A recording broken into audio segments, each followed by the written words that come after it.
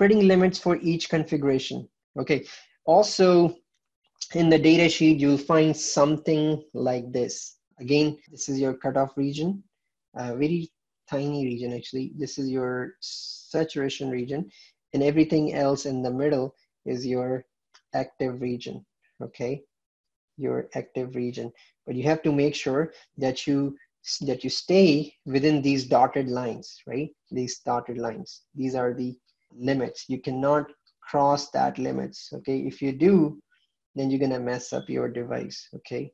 And you also lose some important piece of information. So transistor operates in the active region, which is between saturation and cutoff.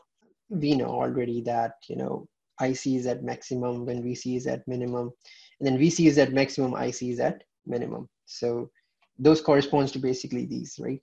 So here IC is maximum, right? IC is maximum, but VCE is minimum. And that's what cutoff region is. So if you want to use BJT transistor as a switch, then based upon whether you want to keep it on or off, you choose whether you want to operate transistor in a saturation region or the cutoff region. But if you want to use your transistor as an amplifier, then you want to make sure that your transistor is working in active region. Power, again, just simply apply Ohm's law. PC max is for common base. It's VCB times IC, okay?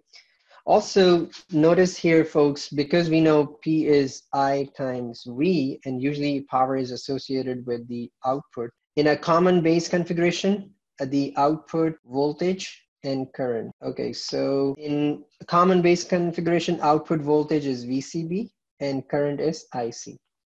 Similarly, in a common emitter configuration, common output voltage is VCE, and then output current is IC, and then common collector, VCE, output current is IE, okay? And if you take the product of these two, you get PC max for all configurations, okay? Remember, it's not that you do all configuration, you just pick one. Common emitter is the most widely used. What are the advantages of these three configurations? If you look at common base, which is over here, the input impedance is low, output impedance is very high, phase angle is 0, voltage gain is high, current gain is low, power gain is low. And similarly, if you look at common emitter configuration, medium input impedance, output impedance is high, phase angle is 180 degrees, and so on for common collector as well. As we do the analysis, you'll see our numbers will basically correlate with what we have over here. Okay, so based upon your requirements, your application, you choose what kind of configuration.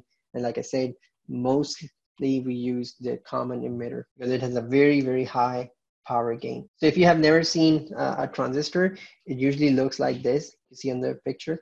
If you hold your transistor in your hand such that you're looking at the flat side, okay, so it will look something like this. So this is the flat side. The other side is round. The other side is round. Okay, so if you hold it like this, then this is your emitter terminal, this is your base terminal, and this is your collector terminal. You got 3 legs. And if you did the lab yesterday, you noticed that, you know, it had 3 legs. This one was emitter, base, and collector. Okay, it might be changed because I think they had a different transistor. But for this transistor 2 and 4, 1, 2, 3, the configuration is first leg is E, second leg is base, third leg is collector. Okay, and then these are all the specification and everything.